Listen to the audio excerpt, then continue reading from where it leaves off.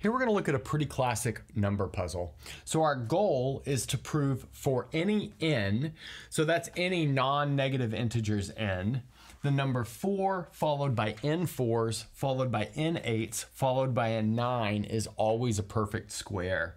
So maybe explore this on your own to see that the first few cases work and maybe post those in the comments.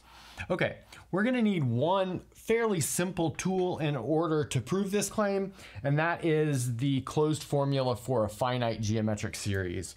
So let's maybe get that on the board right now.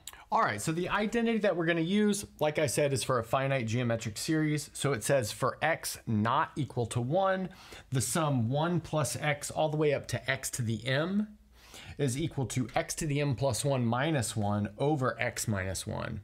So we're going to do a fairly standard proof of this identity, and that starts by setting the left-hand side equal to some variable and then solving for that variable. So I'll set it equal to capital A.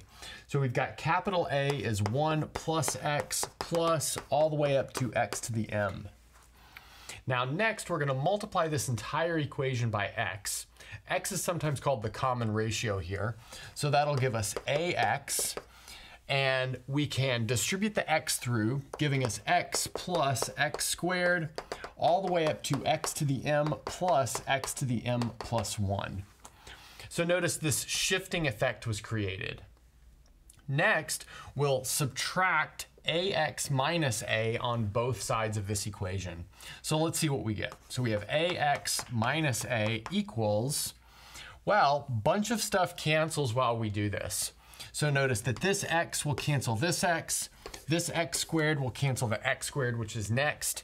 This x to the m will get canceled by this x to the m, and all we're left with is x to the m plus 1 minus 1. Next, we can factor an a out of this left-hand side, leaving us with a times x minus 1 equals x to the m plus 1 minus 1. Then we can finish this all off by dividing by x minus 1, leaving us with a is x to the m plus 1 minus 1 over x minus 1. And so we've arrived at this identity. And now we can move on to our main result. So the idea is to write all of these repeated 4s and 8s as geometric series. Should say finite geometric series. So notice this top term will be 4 times 10 to the 2n plus 1. That's because there's two n's here, and then this one is attached to 10 to the 0, so that's kind of obvious. So let's see how we can write this. We've got 4 times 10 to the 2n plus 1. That's like the top term. And then we go all the way down to this one right here.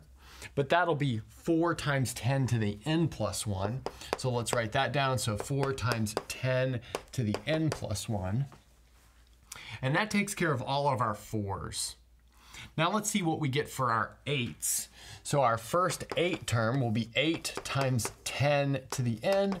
And our last one will be 8 times 10 to the 1, which is just 80. And then finally we have plus our 1s term, which is just a 9. Okay, now we're going to do some grouping, and then while we do the grouping, we'll use this sum of a finite geometric series formula that we already derived. So I want to group maybe these first terms that have a 4 times 10 to the something, and then these terms which have an 8 times 10 to the something.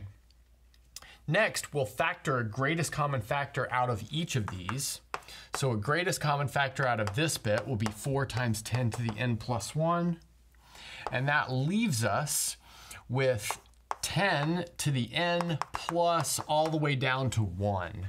And then let's see what we can factor out of the last terms. So we can factor out an 80, and then we'll be left with 10 to the n minus 1 all the way down to 1. And then finally we've got plus 9 out here. Next, we'll use our formula for the finite geometric series like we derived over here, but with x equal 10 in each of these cases. So that's going to leave us with 4 times 10 to the n plus 1. And then here we'll have 10 to the n plus 1 minus 1 over 10 minus 1, which is 9. And then here we'll have plus 80 and then 10 to the n minus 1 over 9 plus 9. Okay, nice.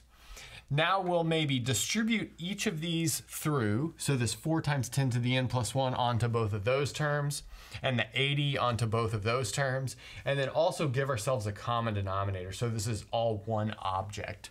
So the common denominator will be 9, which means we need to rewrite this as 81 over 9. Okay, so let's see what that leaves us with. We'll have 4 times 10 to the 2n plus 2.